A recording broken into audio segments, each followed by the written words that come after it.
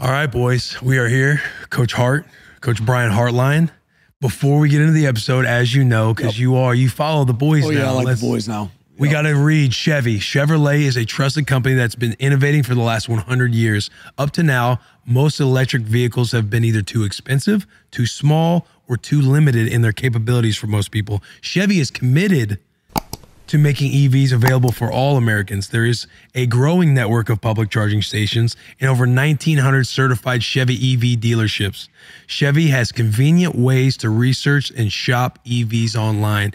EVs for everyone, everywhere. Coach Hart, that was really good. That was pretty well done. I'm fired up that you're here, bro. Yeah, I'm glad to be here, man. Because you guys made it. Like, You were the bridge. I tried to be. I saw you posted that. I was like, yo, they got to come. Because Ohio State wasn't on. I think we were going to go to Iowa, but then when you reached out, and then I was like, oh yeah, Brian Hartline, no, weird flex, but it's a flex. Brian Hartline follows me. I will DM him and be like, hey, what are we talking? Like, let's go to Ohio State.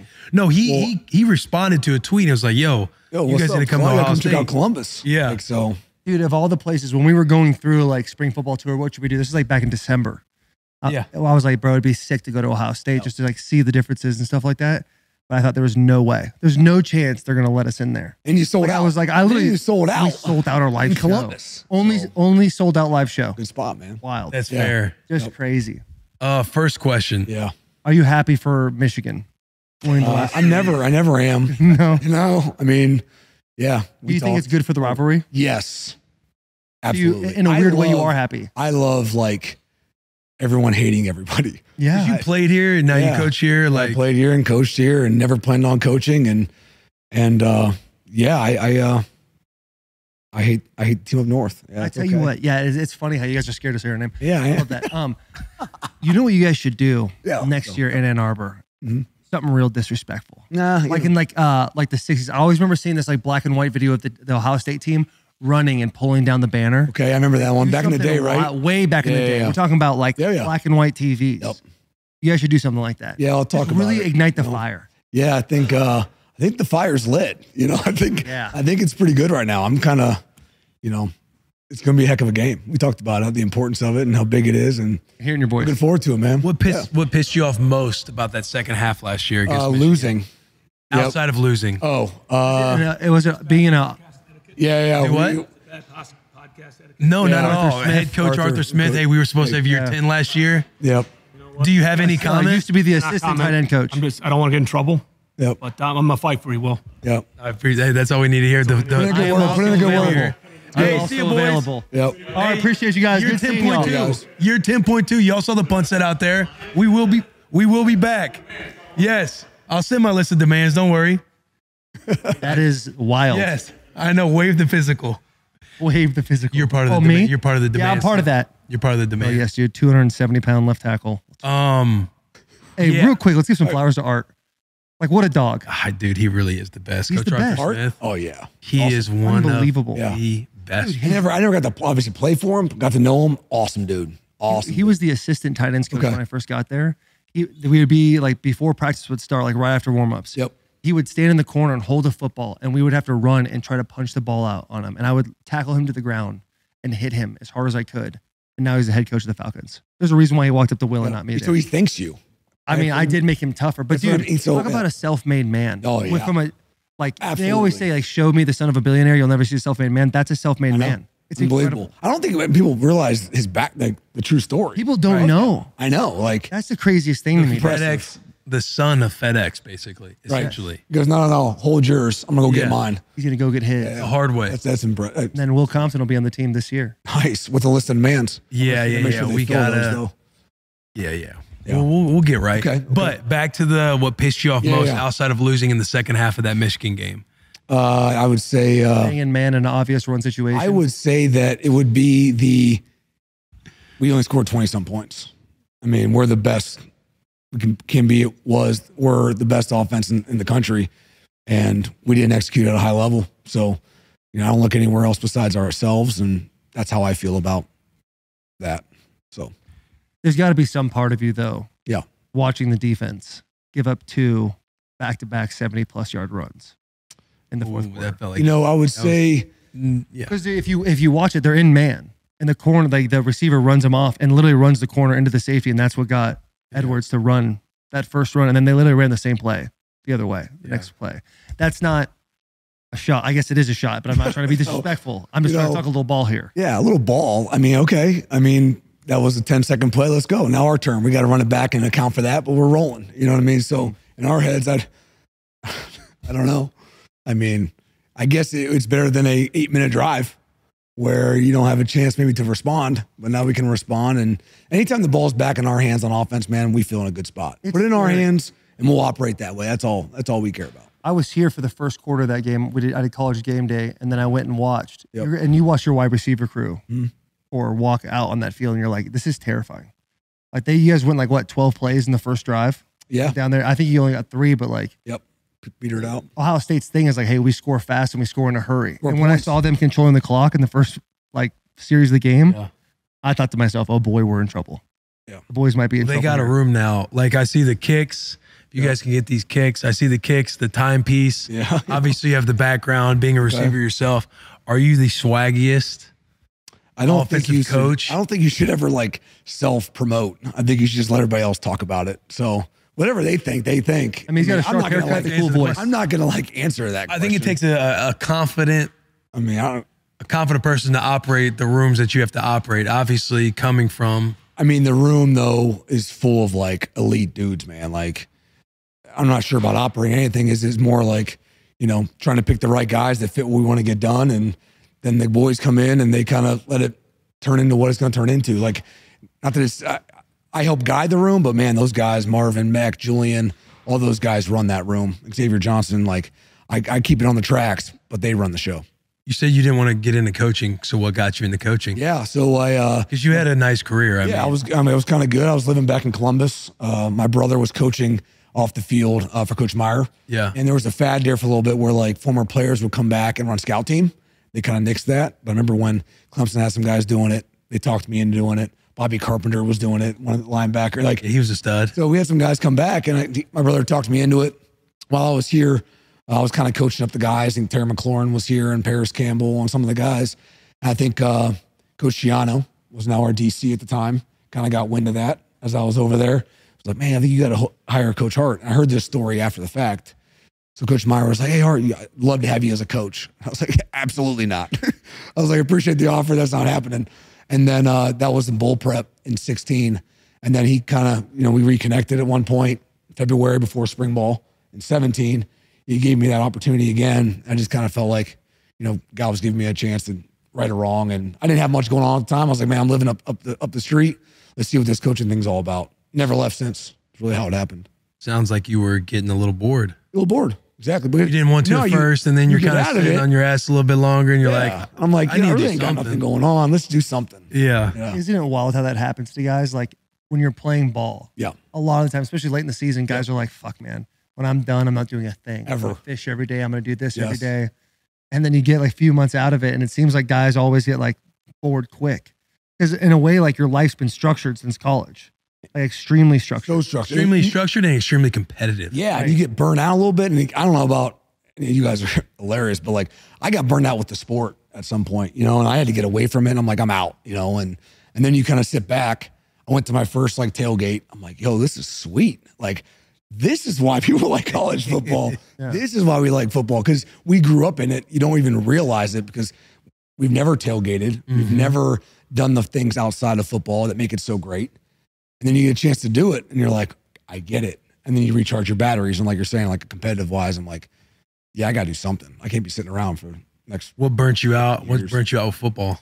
You know, I think the hardest thing for me is I love to win. And I had a good amount of teams that we were a big 500 all the time. Like we'd come down to the last year in Miami and, you know, we didn't pull it out, whether it be Buffalo or New England or whoever, to get to the playoffs. And we were just barely missing wild cards. And I hated losing. So it tired me out. I would say that coupled with turnover on staff, turnover head coach, position coach, coordinators, like it's a people business. And I got tired of getting guys to like me over and over and over and over and over again, because you do. That's part of the game. Like you got to play the game in the NFL. And if you don't play the game, it's easier to kind of move on from you. So you're earning the trust of new head coaches and new coordinators and new position coaches, and it just gets old really fast. And if you get in a spot where you're winning, there's not much turnover, man, it's easier sometimes to ride that wave. But if you get in some spots where it's not, I've seen it in the past, it can make it harder, to kind of continue to prove yourself every year. And so I think that kind of the combination of not winning enough and turnover on staffs, a lot of it just burnt me out. Yeah. Well, you ended up going to the Browns. It seems like that's the wrong way to go if you want to go to winning. You know what I mean? Yeah, I will say 2 hours from home, I'm going to go ahead and take my butt back home. That's fair. Yeah, out of Miami, go back home and see how this plays out. But yeah, it is what it is. As a coach now, like, how do you see the contrast between being a coach and a player? Like, what are the biggest differences for you, especially on game day? Like, because you can see it. You're a competitive cat. I'm sure there's times you look out there and you're like, man, I can still put this shit on and do it. Yeah, I mean, I probably could do a couple reps, not as many as I used to. But I would say the difference between being a player and a coach, it is different. I mean, I think that you try to pull on as a player. So I try to coach these guys the way I'd like to be coached. I'm not a big fluff guy. So like, I'm getting straight to the point. So on game day though, you're always kind of nervous because it's like, hey, it's in your hands. I feel like we do such a great job through the week. I don't have a lot of nerves on game day. Like if we do a lot of good work and boys are healthy and we're out there putting our best foot forward, like I'm ready to roll. And my nerves have not been crazy. Very competitive, whether we're playing in the CFP or the rivalry and all those, definitely different. You wish you could be out there. I'm like, okay, this is that one game where I wish I could go out there and hit somebody. Like, but that's very few. Rivalry is one of them. CFP is one of them. That's just kind of, you want to be in the hot moments. So it's a little different, but it's out of your hands. That's the biggest thing. You can't impact the game. Can't do anything about it. And now when you're watching these players and like, let's say, well, I'm not going to name a specific school because that'll be tough for you to answer the question, but like a school that from a talent standpoint really doesn't stack up to you guys. Right.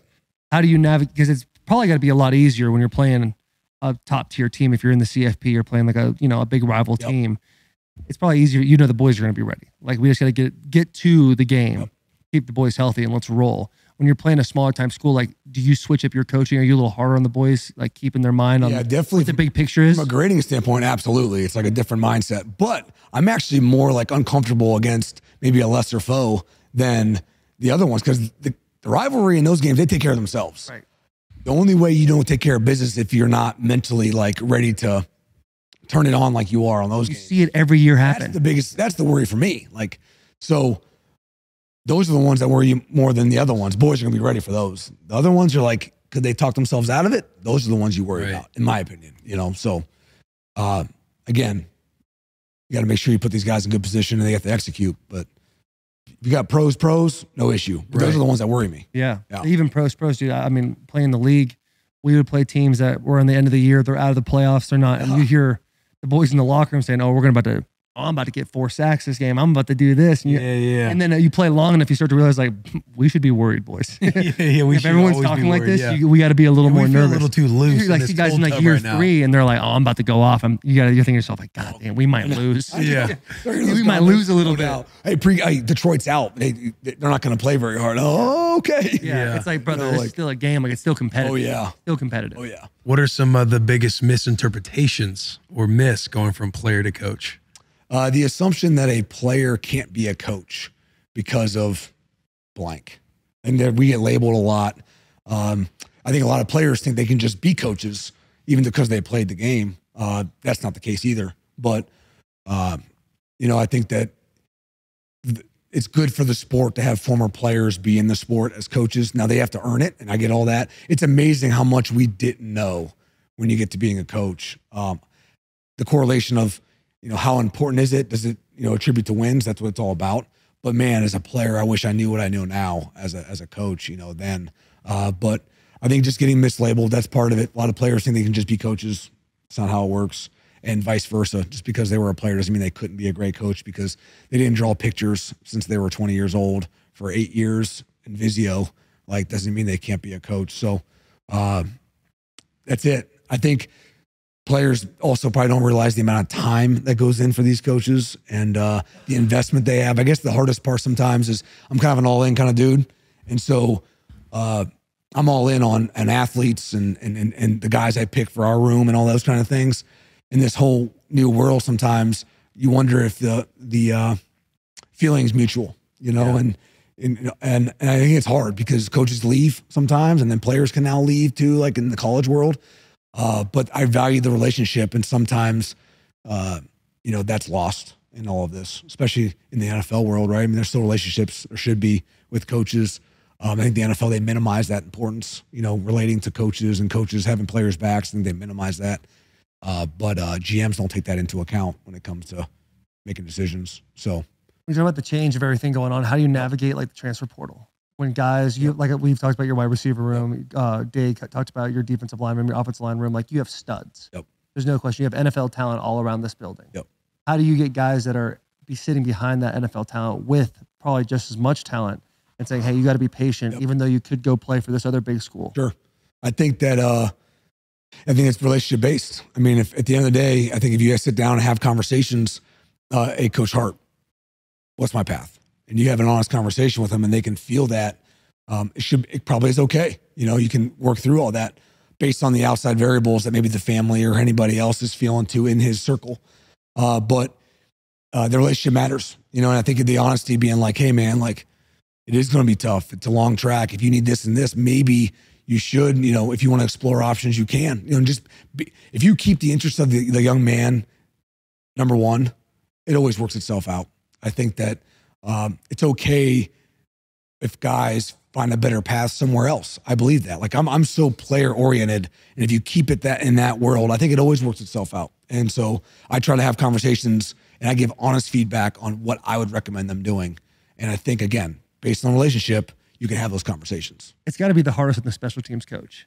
The special teams coach usually gets the guys who are like, you know, twos or working through it. Like your guys that are playing 3 downs are not going to be playing special teams a lot. And you're telling the guy, hey, you probably should look on the West. He's like, hey, he's a core 4 guy. Yeah, we need to keep these guys around. Right. And I would tell you this, though, we have in our wideouts, like if you have some young guys coming in, right, they have some guys, the opportunities. If you don't trust those dudes, then all of a sudden I'm looking up and Julian Fleming's on the front line of KOR blocking some Will Compton running down on freaking kickoff. And so like, you know, a stud. So like, you know, at the end of the day, it's an, you know, yes, you need your guys, your young athletes to step up, because we believe, frankly, that's the gateway to offense and defense. I mean, you can't carry that job at a high level in the special teams world. How do you expect to go play on offense or defense? So, but yeah, I mean, it can be tough. I'm sure that's a conversation for Coach Fleming. But yeah. It's like one of those things you gotta like, you tell them the truth, and like they have to deal with that. Like, hey, listen, brother, it is what it is. I had to tell them the truth. Yeah. When you're keeping the best interest of the player, though, how do you not become a little more selfish? Because at the end of the day, your career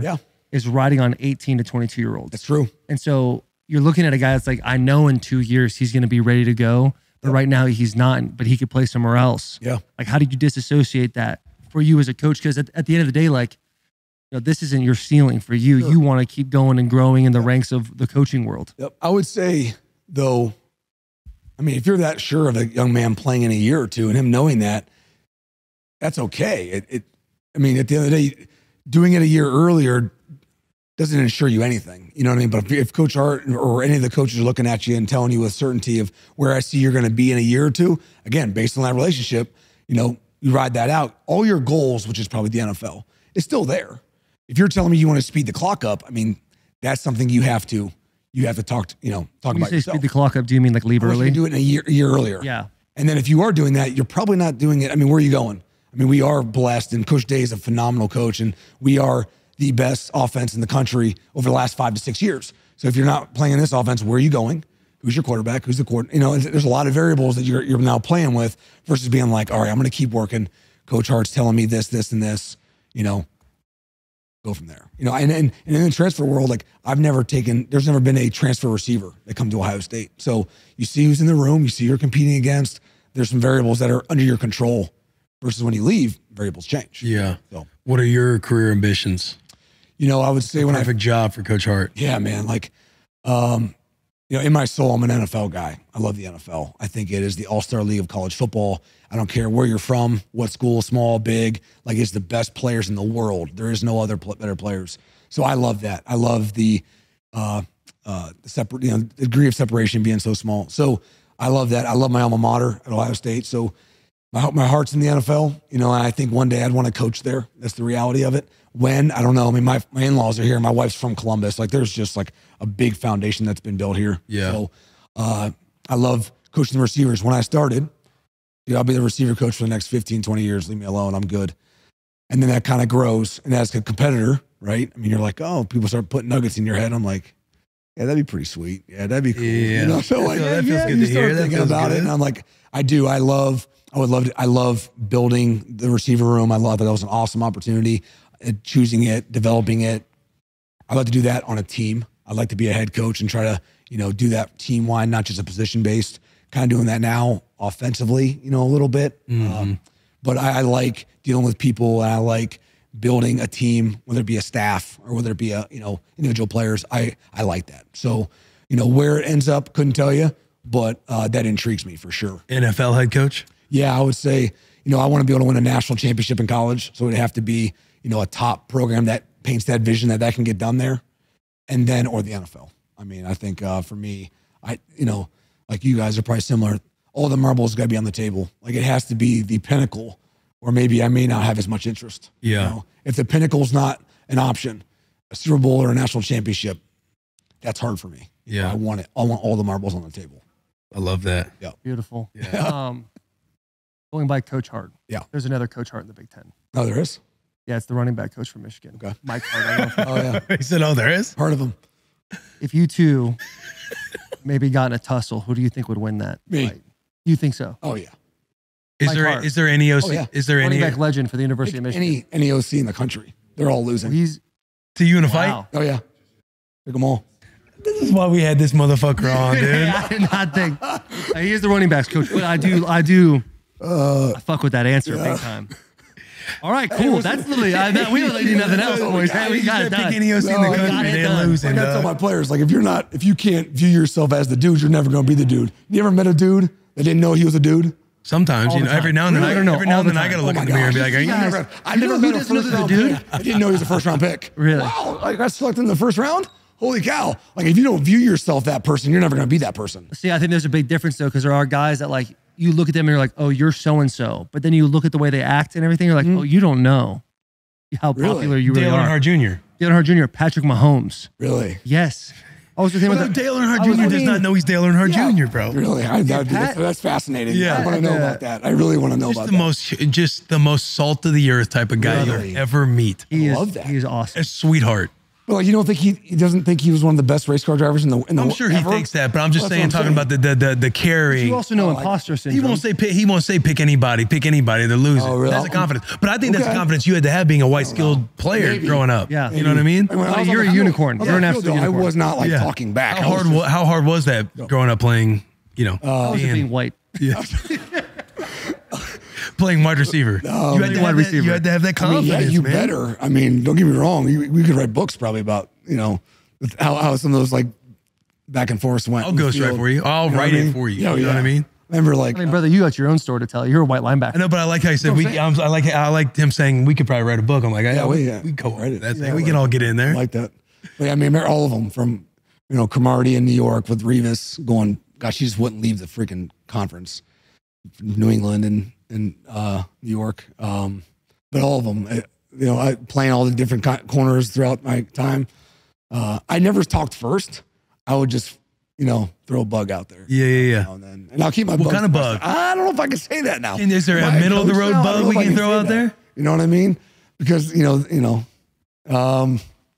All that matters is the guys you're recruiting and the guys in your room that see it. They're gonna be like, "Yo, coach, you got the sauce." So like that's what. What you got to do, you got to put on your tape in front of Yeah, the board. yeah, yeah. You gotta let them know. No, a lot of times, I'm getting far removed now, so which is good, Tape's getting grainier. Yeah, oh, yeah. Yeah. If you turn it on, sometimes you're like, wow, I'm getting old now. That's why you come on here. Yeah, no, So maybe. let's talk a little shit. But no, it's been good. I think, but no, at the end of the day, I didn't want to get anybody fired up. I just made sure that, after I made a play, they just knew. They heard Maybe something. a shoulder pad, hit the shoulder pad, Somebody got something like hey, that. don't show your friends that. Yeah. I was the exact opposite. Have him on the Oh, yeah, helmet. you never talked. No. Oh, no. I was a mouthy individual. Choir boy. Yeah. Never say anything. All American kid. I would say definitely you on the sideline with Sherm. Was it Sherm? Yeah. Sherm. One of my favorites.